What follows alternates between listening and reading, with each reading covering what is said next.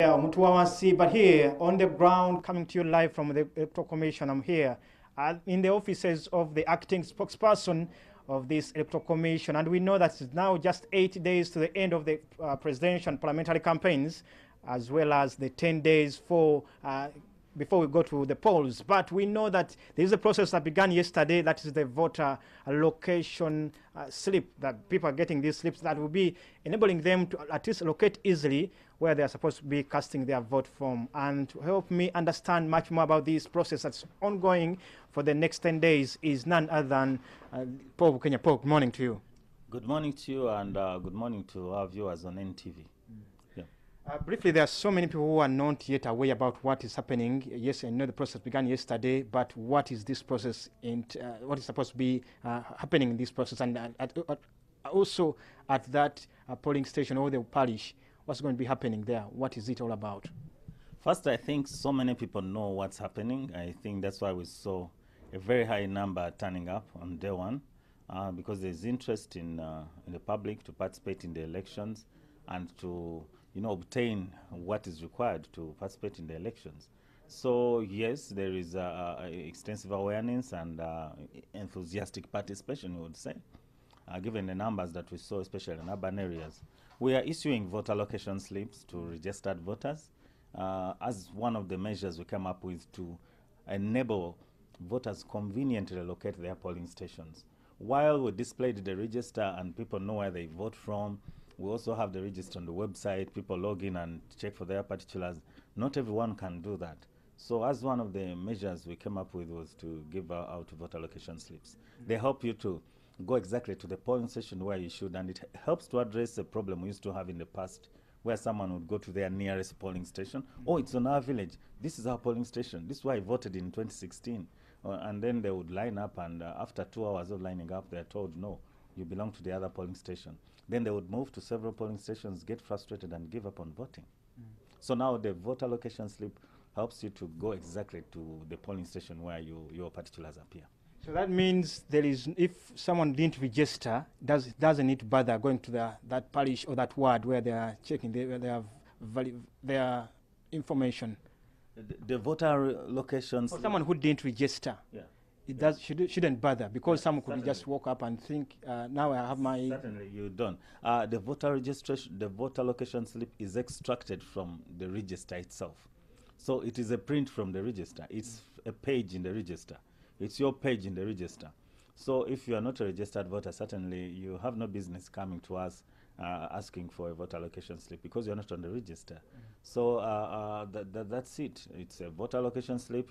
It's for those who are registered as voters for this election and those who appear at that particular polling station. So when someone has got this voter slip, this VLS, voter location slip, he has to keep it for all the processes, all the elections that will be happening. Now, first it helps you to locate your polling station, but it has information about you that is very useful, which is why I encourage everyone to get it, because it has your NIN, your national identification number, it has your application ID, it has your voter number, it has your particular, it even has your photo. So it's a very, very good slip to have.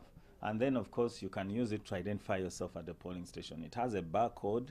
When you're printing it, we put on a barcode, which can make identifying you even much more easy, because we're also using biometric voter verification machines. So when that barcode is swiped across, on the reader, it quickly brings up your particulars.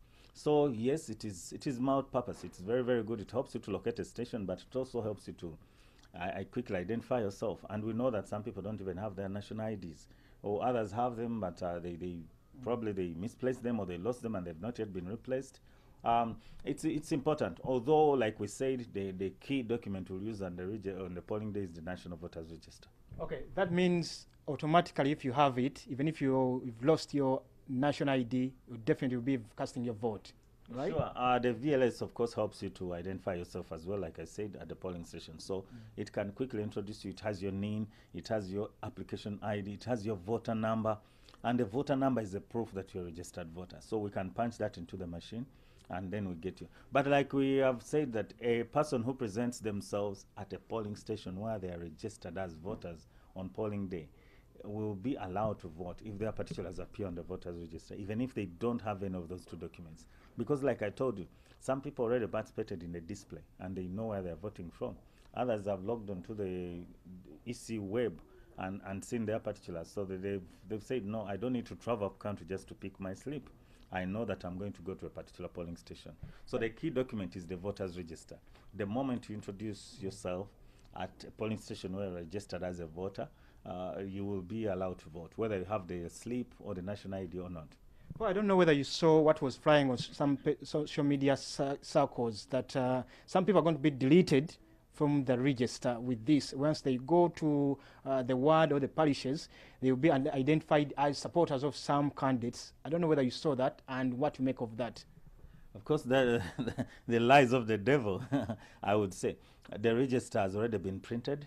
The register is already in the polling kit. We took the media to our warehouse last time and showed them. The register is already in the polling kit. And the register has already been given to political parties. We are not adding or removing anyone from a register.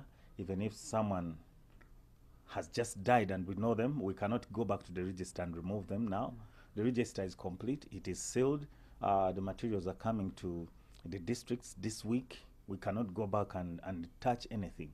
So if you're a registered voter, just prepare to present yourself at a polling station where you're registered, where your particulars appear, as per the VLS, the voter location slip, or all the other identification documents you have.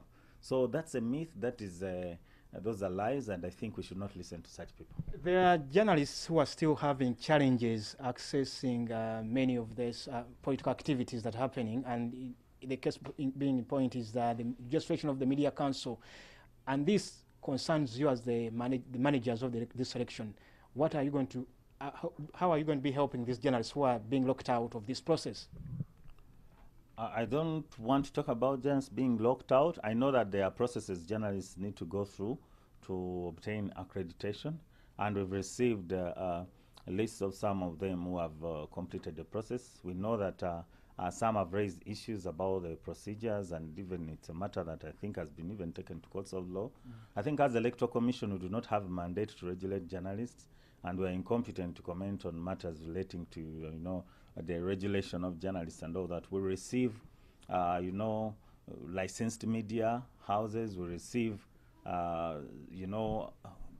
certified or cleared practitioners, and we give them accreditation. And that's what we're waiting for. But certainly there is engagement between us as the Electoral Commission. Okay. Of course, Uganda Communications Commission has been with us along the journey, and the Media Council, to ensure that there is media coverage of the election, and by persons who have gone through processes and are cleared. Okay, very finally is the issue of the deployment of the army in this electoral process. Some, especially the opposition candidates and the supporters, are worried that this is going to be, these are going to be intimidating the supporters and the voters, that you are not in charge as the managers of the election. We manage the electoral process. We have clear functions that, where we have a clear mandate, and as per the laws of Uganda, the electoral laws and the Electoral Commission Act. And certainly one of them is not policing elections. We do not have a police. We do not have, the means and all these things for law enforcement. But we do work with security agencies as mandated in the law, and the lead agency being Uganda Police. So we need security in the elections. As a matter of fact, the electoral laws put it on us to ensure that elections are held in a secure environment, and we do that by involving the work of security agencies. Yeah. Thank you so much, Mr. Paul Bukenya, the acting spokesperson of the Electoral Commission. We shall be engaging you more in this, especially these last 10 days of the campaigns or going to the polls. This is Stephen Mbidon Fefeswe Chibuga, been here at the Electoral Commission on my behalf and on behalf of Andrew Chamagero, who was with you from 6:30 up to the time I came on. We just wish you a nice week ahead. And of course, this being a Monday, we know that at 1 will be more information coming towards you on issues of elections at NTV at 1, and of course NTV Akaunges at 7 p.m. and of course NTV Tonight. From me and from the entire technical production and the social media crew, we say have a good day.